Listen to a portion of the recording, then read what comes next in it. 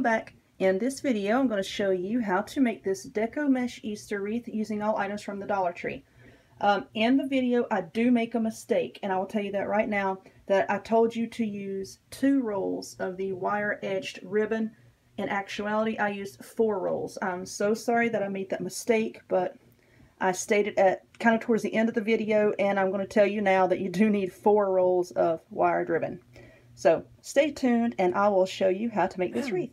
Alrighty, let us get started. Like I said in a previous video, I'm in pain today because of a tooth problem that I'm having, so I'm going to try to talk normally here, but just bear with me because I'm hurting right now. So what you're going to need to make this wreath is, of course, a wreath form from the Dollar Tree. This is a 14-inch form. You're also going to need 6 rolls of the Deco mesh. I got 2 in purple, 2 in pink, and 2 in blue. Excuse me. You're going to need a pack of chenille stems. You're going to need some ribbon. Now for this one, I'm going to be using 2 rolls of this wired ribbon and the Easter egg print and like this crisscross multicolored, because see, my mesh is a solid color, and I wanted to use a ribbon that would be like a contrasting color so that, you know, wouldn't blend in as much. And I think the white, you know, will stand out nicely against the darker, the solid colors. And you're also going to need something to decorate the wreath with. Now you do not have to do this. This is optional, but I'm going to use some of these styrofoam eggs. I got 2 packs of these egg picks. I'm just going to take the sticks off and use the eggs. So, you're also going to need a pair of scissors, of course. So I'm going to cut the tag off of my wreath here, and I'm going to lay that to the side just for the time being. Now, the way that I like to make my wreaths is I make what I like to call clusters. Okay, I make little clusters of my ribbon, and then I put it all onto the wreath. I don't, you might see some people putting the pipe cleaners, chenille stems, whatever, putting it on the wreath first. I don't like doing that. I like making clusters and then attaching it. And when I do that, I'm only going to be using these 2 inner rings here. Now, if you want a bigger, fuller wreath, of course, you would do these 2 and then these 2. Okay, and that would make it really full and fluffy. But for me, you know, I like mine, you know, on the smaller side. So I'm just going to be using these 2 inner ones here. Okay. So now with my Deco mesh, what I'm going to do is, when you unroll it, you'll see how it starts to roll back up on itself, right? It starts rolling back up. And this is going to help you. So you want the mesh to just sort of roll in on itself one good time, like that. And then you're going to cut it. Just straight across. And now you see you have a curl. See how it curls in on itself? Just like that. I'm going to be making bundles of these little curls, 1 of each color, and then I'm going to add in a piece of ribbon. Okay, so let's take that piece there. And you don't have to measure this. There's no measuring here, and you don't have to be precise, because the wreath is going to be so full.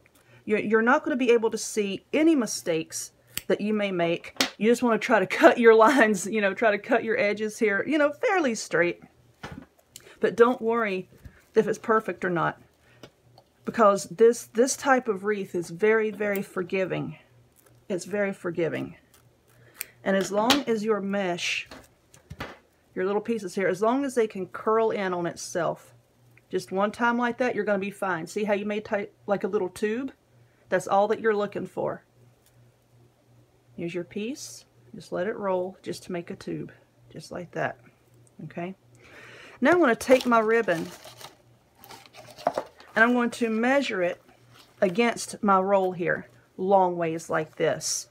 And I want to cut my ribbon just a tiny, tiny little bit longer than my tube here. Just a tiny bit, you know, not a lot. Just a tiny bit.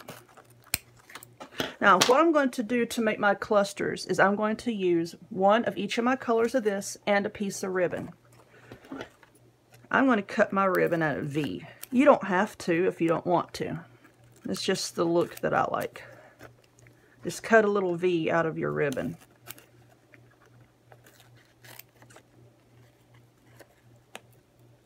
Just like this. Okay, now we're going to take our pipe cleaner and we're going to put our bundle together. So roll this together just like that and hold it between your fingers. Roll your next color into a little tube. Stick it between your fingers. Roll the next one into a tube. See how we're holding it like this? Now take your ribbon and cram that in there too, just like that. This is going to make our bundle. Take your pipe cleaner, like that. Kind of find a halfway mark. It doesn't have to be perfect. And now you're just going to make a little bundle just like that. You kind of want your mesh edges to kind of line up together so that they're sort of, sort of even. Then just give your pipe cleaner a couple good twists, and you see you've made a little bundle. Just like that. Now these little bundles is what you're going to attach to your wreath form. Like I said, I'm just using these inner two here. Now when you're attaching these, you don't want your ribbons to go side to side like this, okay? Because then that's going to make your wreath look really, really weird and skinny and flat. No, you want to turn them like this, okay? So that the outer edges of the long pieces of your deco mesh are sticking outward like this. That's going to give you the full look like that, okay? Not like this, like this. Just bend these a little. And just take your pipe cleaner, wrap it around the two center wires of your form, flip it over, and then just give it a good twist. A really good twist just to attach it. Now later on you can go back and trim the edges of these, okay? I like to put all of my bundles on first and then come back and trim my ribbon. Now right now, see how you can see my pipe cleaner a little bit? It's okay. It's not going to look like that once you get all of your bundles put on, okay? Because they're going to be squished together and it's going to be really full and it's going to look a lot better. It's going to look kind of raggedy. I won't lie. It's going to look a little on the raggedy side, until you get pretty much like halfway done. And then it's all going to start compressing together. It's all going to start looking a lot better. Okay, so I'm going to do one more bundle with y'all, and I'm going to alternate my ribbon. Like the first one I did with the eggs, this next one I'm going to do with this one. So I will do one more bundle with y'all, and then I'm going to turn you loose and let you do your own. And I'll do mine, and then I'll come back and I'll show you what I have after I get a few more put on. So remember, just let it roll in on itself one good time. And you may not use all 6 rolls of your mesh. You may not. I usually do. Like I said, I like mine to be on the full side, so I try to cram as much stuff on there as I can. But you may not. You may not use all of yours. If you have a rotary cutter, which I have one, but I don't like leaving it out, where the kids can get a hold of it. So I keep it well hidden, and I'm not feeling so great today, so I just didn't feel like getting it out. But if you have a rotary cutter and a cutting mat, you can lay your mesh down in layers, and you can cut so much faster than just using a pair of scissors. But most people don't have one of those, so that's why, I'm using things right now that, everybody may have. Okay, let me get my pipe cleaner here. Just kind of bend it in half. Okay, now remember, just let it roll in on itself. Hold it. Roll it into a little tube. This stuff can be tricky to work with. It likes to stick to itself, the raw edges like to stick to itself. So just work with it. You'll get it. Roll this one into a tube and hold it. Ribbon and hold it. Now put it together with the pipe cleaner. Try to make sure everybody is fairly even. Pull your pipe cleaner tight and then give it a good twist. Just like that. There's our next little bundle. Now I'm going to put it on my wreath. Let's just slide this over to the end here. Okay. Put that on just like that. Flip it over and then tighten it up.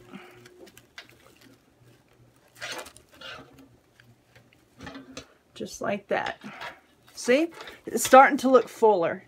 And it will look better. Like I said, as you work around, it's going to look better. Believe me, it will look better. Now, if you want more of your ribbon showing, see how mine just kind of shows a little bit in the middle? If you want more of your ribbon showing, just cut it longer than I did. Cut it longer than your pieces of Deco mesh. And you can always just go back with your fingers, because the ribbon sometimes will kind of fold in on itself. Just go back with your fingers and straighten it out. Like I said, this thing's going to look like a hot mess until you get everything on there. And then you go back and you fluff it out and you make it look the way you want it to. So that's the way I do mine. So you work on yours, and I'm going to pause the video here, and I'm going to keep working on this one until I can get like a full section done, and then I will show you what it looks like after that.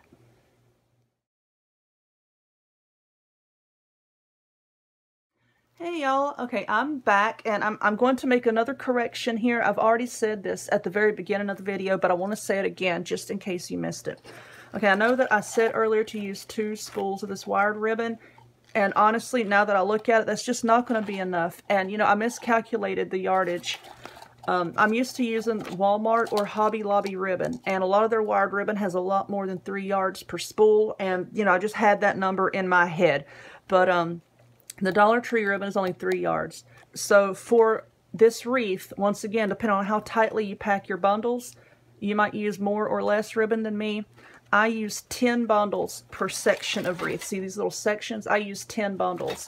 And so 2 spools are just not going to be enough. I would suggest getting 4 to 6 spools, okay? Just to make sure you have enough. It's better to have too much than not enough. Okay, so I apologize for making that mistake. Like I said, I'm not feeling that well today, and it just... I had Walmart ribbon in my head, you know. So I'm really sorry about that. But as you can see here, I went ahead and I attached an Easter egg. And this is the pipe cleaner that the Easter egg is attached with. And I want to show you how I attach mine. Now you can use this method for, you know, any type of decoration that you want to attach to a wreath. But it's really easy if your item is made out of styrofoam like these eggs. So first we're going to take an egg. I think I want to do a yellow one next. Okay, so I'm just going to take it off of this stick. And there we are. Now let's get a pipe cleaner. I call them pipe cleaners. I mean, politically correct. Let's call them Chanel stems, but I still call them pipe cleaners. And bend it in half. Then you can take your pair of scissors or this stick, or, you know, whatever you have. Find the section of the egg that you want to be on the back. I think I want this to be on the back. And then just drive a hole into it. Just like that. Not a deep one. You just make a hole in it. And then you need a low temp glue gun, because this is styrofoam. You're going to be using a low temp glue gun. Just put a big blob of glue on the end of your pipe cleaner. And just shove it into that space that you just made. Just like that. I like to go back around and put just a little extra glue around it. You're not going to see this, so you know this part can be a little messy. You're not going to see it. Now let this glue set up. Okay, and now you have something to hold your egg on. And you can take it, like I said, we're working on the 2 inner rings here. Just take it, run it through those rings, and then just twist the back, just like you've been doing your ribbon and Deco mesh bundles. You know, just place it wherever you want, and then just twist the back. Okay, and that's how I attach my eggs. So there you have it. I hope you enjoyed this video, and I hope, you know, my mistake didn't thwart you from making one. So if you would, please give me a thumbs up, subscribe, check me out on my other forms of social media. I have the links to all of those in the description box down below. And I look forward to seeing y'all next time. Bye-bye.